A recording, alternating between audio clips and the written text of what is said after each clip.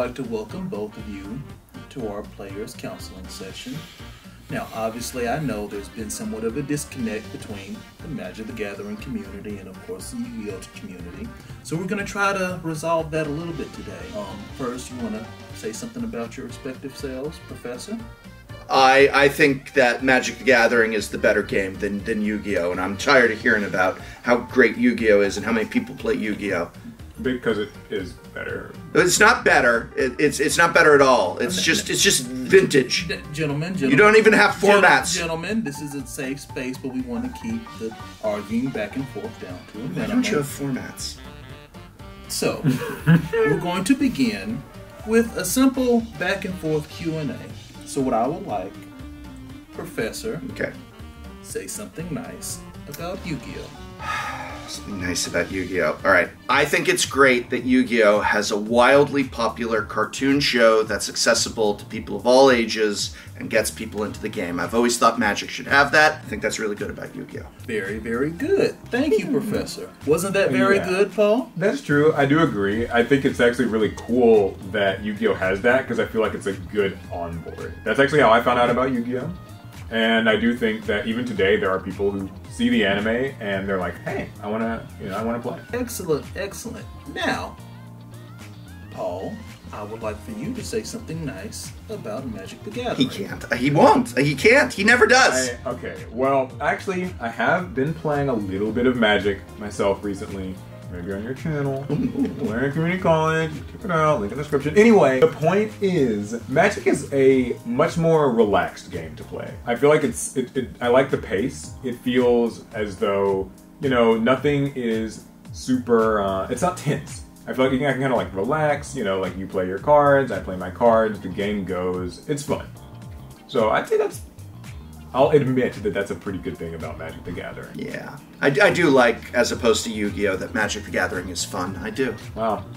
I'll be honest with you, I actually did a video about how Magic the Gathering needs a cartoon show, and everything you just said about the Yu-Gi-Oh! Cartoon show is what I was going over in the video. It's a great way to onboard people. I wish that, like, Pokemon even has its own cartoon show that gets people into it. I have noticed that more and more so it feels like having a different medium than just the core one. Like, obviously the card game's good, and they both have card games. It's great. But I think being able to, like, engage with it, like, I think of League of Legends and, like, Arcane, or, something like that. I think Magic could probably use that. I always feel like I'm not able to, like, quickly identify, like, a Magic character as readily as maybe, like, a Yugi or a Kaiba. Yeah, and or Ash. Or well, I didn't have to go into other card games, but that's the thing. And they do say, not to, but Magic the Gathering is the #1 best-selling card game, and yet, out of Magic, Pokemon, Yu-Gi-Oh!, it's the least known by the larger population. People who don't play Yu-Gi-Oh! Know what Yu-Gi-Oh! Is because of the cartoon show. People who don't play Pokemon, obviously, it's a whole empire, but they know what it is, and because of like the Arcane show, it's just wild that we can't seem to get that, and so I think it's great. Yeah, for sure. For sure. Are they still making new episodes? They do make new Yu-Gi-Oh! Anime. It's like kind of different spin-offs each time. So like originally it's like Yu-Gi-Oh! Duel Monsters, Yu-Gi-Oh! GX, Yu-Gi-Oh! 5D. So it's still Yu-Gi-Oh! So, but it's still Yu-Gi-Oh! It's still kind of the same core principles. I think that's actually been like probably one of the better parts of it is that they've kept that going. Like they keep a through line. And they'll have little things that stay consistent between each iteration. Did you know Ash retired? They retired Ash. They did retire Why would they do that? I stopped watching. I mean, they say the new one's good. Who's they? Yeah, exactly. Who is they? Like, it's true. It's like, is that the anime industry just wants me to like it? I will give them credits that literally in the very final episode ever of Pokemon with Ash and Pikachu, they decide to have Pidgeot come back. It's like, what a throwback. That's your series finale, essentially? Is he finally goes back for his Pidgeot? I'm also wondering, though, like, at what point are they just going to be like, yeah, this new anime's not working, we're just going to throw Ash in anyway. Yeah, well, like, he just shows up one episode. As soon as they see the ratings. Yeah, ratings are not one episode. It's going to be the continued journey of Ash and Pikachu soon enough. Kind of has that issue right now, where like there's like the new anime don't do that well. Some people are like, oh, this is bring back Yugi and Kaiba and just have them do everything again. Yeah. We do need a Magic the Gathering cartoon show / movie / Netflix series. We are getting none of these things despite what they keep telling us year after year after year. So I have been playing a little bit of Magic the Gathering. Courtesy of the Professor. Actually, you want to watch me play? Check it out. Oh, you can watch you play Magic the Gathering. Anywho, I would say that from my experience playing Magic, it is a lot easier to learn the basic rules, and I feel that playing the game is a lot more relaxed. Not a whole bunch happens in the early turns, and I feel like, you know, especially with Commander format, it's something where I can just, like, I don't feel tense, I don't feel on edge. Yu-Gi-Oh! Can sometimes be a little more, like, a lot to really zone in on, and I think Magic's very easy to just shuffle up and play. Yes, it is easy to just shuffle up and play, but question, have you only played Commander? I have only played Commander. So that's why you're saying that. So any Magic player watching this is like, what do you mean Magic is less tense and more relaxed? Because 1v1 is very competitive, and 1v1 actually silent, emotionless, intense, especially at the competitive level or at the aspiring competitive level, grinders, that sort of thing. It's very similar. I've seen videos on your channel where you're making fun of competitive Yu-Gi-Oh players, and I felt this might as well be talking about Magic players. So it is, there's some common ground there. Because, yeah, like, competitive Yu-Gi-Oh is, don't get me wrong, very fun. Like, it's when you're into it, it's like, it's fun. I think, though, it's kind of one of those sort of games where, like, outsider looking in, it can just be really... Yeah, Magic too. Yeah, really crunchy. I think maybe then what you want to say, not to put words in your mouth, but that what's great about Magic is we do have a casual multiplayer format. That's format being a great word there. But that means that you don't have to just be in that competitive mindset where, again, I literally, in watching many of your skits making fun of competitive Yu-Gi-Oh players, have been like, this might as well be Magic. That is something, I love Commander format because I feel like I do not have to, it's not like life or death. Yeah. And well, it is life or death in competitive 1v1 Magic. Yeah, like in Commander, it's like not life and death. And I assume that, like, competitive anything gets that way. Like, literally competitive anything.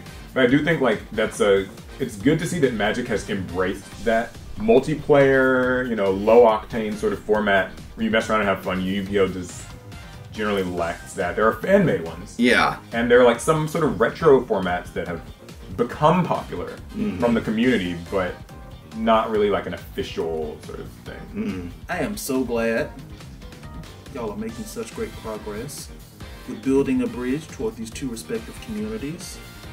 And I just can't express how proud I am of both of you. But I do want to switch gears for just a moment. Are you more proud of one of us than the other? Is one of us doing a better job building that bridge of modesty and reconciliation? I feel like maybe it's clearly one of us is. Clearly one of us. Maybe the one not asking. I couldn't be prouder of both of you. But, Paul, I would like for you to explain something you don't like about Magic the Gathering. Something I don't like about Magic the Gathering. The thing I do not like about Magic is playing it is, like, kind of a mess. Like literally, like, there's no zones and cards go everywhere. That's ridiculous. Zones? You think zones? Yeah, you think Magic isn't the best? Yu-Gi-Oh! Is the same. But it's true. Did you hear him? Did you hear him? It's not. That isn't even true. So the thing about Magic is, every time I play, I feel like I'm just like, where do my cards go? Lands lands are everywhere. Like I'm like, okay, I'm trying to learn how to play Magic, and it's like, where do the lands go? Oh, they go right here. No. They go here. But then, like, what happens when you, like, enchant a land? You put the enchantment under the land. And then how do you turn it? You just, like this. It's like turning both? You can't. Yeah. That's right. That's too complicated. Turning both. No, but the fact that, like, you turn both. Some of the cards are like turned like this, and then some are like upright. No. Yes. Those are the two positions: turned or upright. No, where does an artifact go? Point to the point where on the mat an artifact goes. Just there, right? Yeah, just around, right? Creatures. Okay. Where's an equipment go? Is it equipped? No. It goes there. What is there? On the board. What is there? Above your lands. There's no. In Yu-Gi-Oh, like, we have zones and, like, columns, and you do not place things. Yeah, and I can call a judge on you if you don't have it in the right zone. And, like, where's your commander go? It goes in the command zone. Where is that? See this little square on my map? Did Wizards say that that's where it goes? Wizards might have said that. So you said that's where it goes. Yes. But, like, so what if yours is there, and mine's, like, here? Actually, a really good trick is you take your commander and you just kind of stick it in your deck, like, halfway face up, and that's a really good one. So cheating? No. So cheating? That's not cheating at all. I mean, the cards it's a way to know where around. Like, oh my god. Speaking of that, also, how do people shuffle 100 card decks? I don't know. Is that just a skill you pick up? You shuffled your 100 card deck on my show. In, like, 3 pieces. Like, I separated it into 3 pieces. Now explains your draws. Like, That explains your draws on that episode. Listen, but playing Magic is crazy. I don't see how people do it. And like every time I see a Magic playmat, there's just no zones on it. There aren't zones. It's just a design. You just put your lands there, your creatures there. It's fine. The tournaments at least have like some decor. Yeah, yes, you can't put your lands ahead of creatures. Okay, at least a small bit of structure. Yeah, a small bit. I'll concede only a small bit of structure. I will say that's probably like the worst thing. Okay, to be fair. So you obviously haven't looked at the prices. If you say that's the worst thing. How are the prices? Well, it depends. Well, okay. It's a little crazy right now. How about I replace that with releases? How many Yu-Gi-Oh sets come out each year? 4 main sets, some side sets. Okay. That's like maybe first quarter for us. One really interesting thing, and I'm just like so surprised this can work, is a set comes out and there's like a collector's version of a set, and there's like a normal version of the set, and there's like a draft version of the set. And I know like now they combine the normal and the draft one, and then there's also like 4 precons of the set. Yeah. And I'm just like, how does it all... I completely agree. It's nonsense. Yeah, I completely agree. And then also there's no MSRP. Like, yeah. Oh wait, you guys have MSRP? Yeah, we have MSRP. What a luxury! Yeah, no, we don't have MSRP. Some people don't feel like the sealed product warrants the price you get, but we won't get into that. Right. But by eliminating MSRP, then they can really screw you over. Do they screw you over? Yes. C, Commander Masters pricing. Double Masters pricing. So, like, how does a Magic player decide what product is that they need to buy? Besides watching the videos. I'm so glad. That's a question many Magic the Gathering players ask, and they go to Tolarian Community College on YouTube. So I suppose I don't have to... Wizards doesn't have to worry about players not knowing whether or not to buy things. Wizards has to worry about me. They just go to you. Yeah. And I got it. Okay, I see. Cool. No, fair. Yeah. So, in retort, yes. What's something negative about Yu-Gi-Oh? Only one thing? Wow. Come on, there's so much wrong with Yu-Gi-Oh, and I learned most of it from listening to you over lunch. Like, manners. Okay, there's a lot wrong with Yu-Gi-Oh, but I'm gonna say the biggest problem with Yu-Gi-Oh is actually just the card text, and I don't just mean font size, because we were doing other filming, and it's ridiculous how some of the sentences are worded. Things don't make sense. There is still on Magic cards, though less and less so with each day, a certain logic and flow to it, and if you go back in time a little bit, then I could say with certainty that the logic of a Magic card, once you knew the basic rules, really could get you through that card if you'd never seen it before. The fact that I could take a Magic card that anybody who knows how to play Magic has never seen before and have them read it, and they have a high success rate of knowing exactly how that card works, the rules and legality, except in corner case, perhaps interactions, is definitely a Magic strength. And in Yu-Gi-Oh, I've seen you guys with your own decks argue about what a card does. You literally, it's not even like it's your own deck, and like you guys are like, wait, what does this do? What does it say? It's crazy. So I have 2 points to that. Yeah. The first one is that you are right. I think Yu-Gi-Oh has a text problem. The only point we need is I am right. Yu-Gi-Oh does have a bit of a text problem. Yeah. I think many people who play Yu-Gi-Oh agree with this. Right. Is that font size is small. The cards are already smaller than Magic cards, so like they have to like crunch that font size down even more. Yeah. And the sort of issue that I have with the font size is that Yu-Gi-Oh's got a bit of a wordiness problem, where it'll like state something kind of like multiple times. It'll like go, during either player's turn, quick effect this. Yeah. Or like at the end of every card it'll say like, I can only activate Tolarian Community College, or the effect of Tolarian Community College once per turn, or like I can only use each of the following effects of Tolarian Community College. So it can just get really wordy. A lot of players do want them to explore like either the use of keywords or even just maybe bullet points on the cards just to kind of like visually break it up, because it's just a paragraph. There's no line breaks or anything, which like Magic does have line breaks. Props to them, because like it'll say trample and then like line break and effect. Wow. Yu-Gi-Oh, we don't like really get that. And I do think like that's something that legitimately they should try to explore. However, you're not allowed to refute. However, no. The one thing that hang on, Larry. Is he allowed to refute the point? Let him finish. But I just want to know if he's allowed to refute it. He's allowed to make his statement. Right. So the one thing I will say though is that Yu-Gi-Oh is, and I've had a friend say this, describe it exactly like this. It's sort of like lawyer speak, where even though it is like a bit verbose and a bit, fussy and specific. A bit. There will never actually be like any doubt about how an interaction works or what a card does once you understand it. I know what you're thinking. And don't get me wrong, there are some cards where it'll be like, this says target a card, this just says like select a card, and it's like different.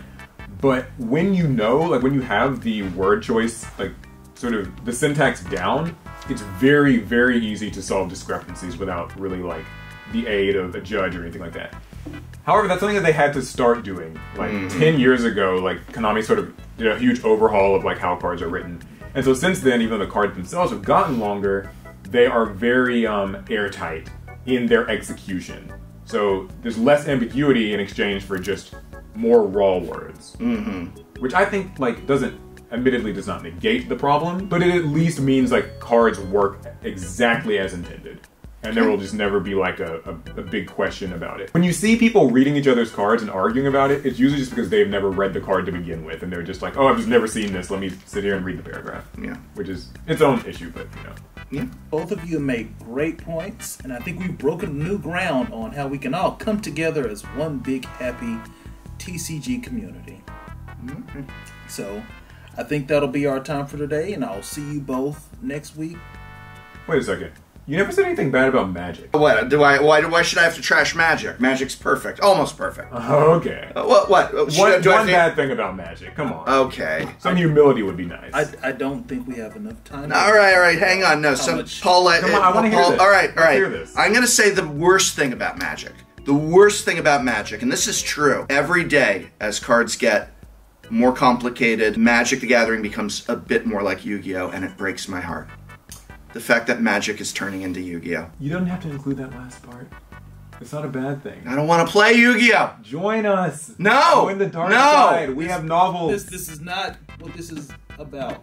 Alright, well anyway, listen, the point is, we'll be back next week for more counseling. But until then, I suppose if Magic the Gathering's your thing, and you have bad taste, then you could watch some Magic the Gathering content over on Tolarian Community College. The link will be in the description. We may or may not have gone over there and played a little Commander format. Alright, well that's very nice of you to say. And I suppose if you like Yu-Gi-Oh! There's only one place to go for Yu-Gi-Oh! And you're already there. So hit the subscribe button if you haven't.